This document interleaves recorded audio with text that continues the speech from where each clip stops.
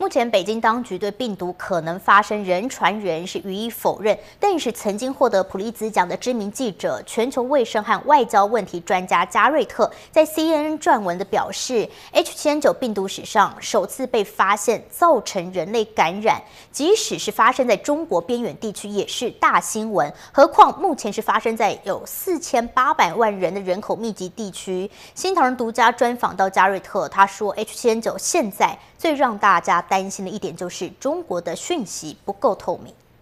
世界卫生组织把 H7N9 称为史上最致命的禽流感病毒。美国外交委员会全球卫生高级研究员加瑞特表示，现在最大的问题是信息太少。中共当局虽然每次给出具体数据，但他认为这个数字不真实。We don't know what the denominator is. It has not been determined. And until we know what that is, there's no reasonable way to say how dangerous this virus is. 加瑞特曾经报道埃博拉病毒爆发，而获得普利策最佳科学报道奖。他对中国目前采取的检测手段也提出了质疑。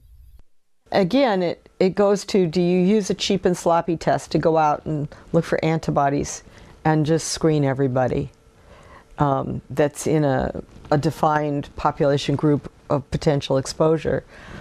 Or to use this very, very precise RT-PCR method and test a smaller pool of people.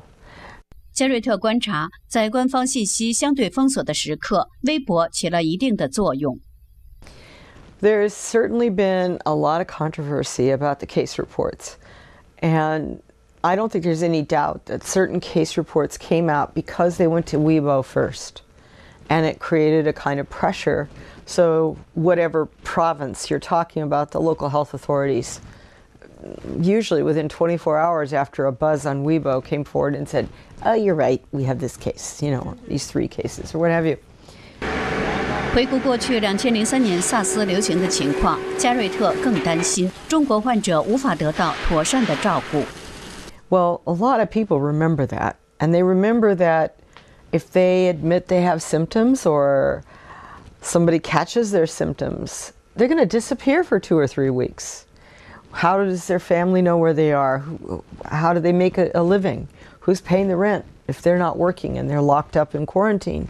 The Chinese government tried to calm people down and said the central government will cover 75% of your health costs. Well, 25% of being in an intensive care unit for 3 weeks is a lot of money. 另外，一个影响疫情的主要因素还包括中国整体环境品质太差。So here's the problem. Number one, China's had record air pollution. And the air pollution corridor is right, overlays right neatly on top of the H7N9 corridor. So you start with Beijing and you work your way down.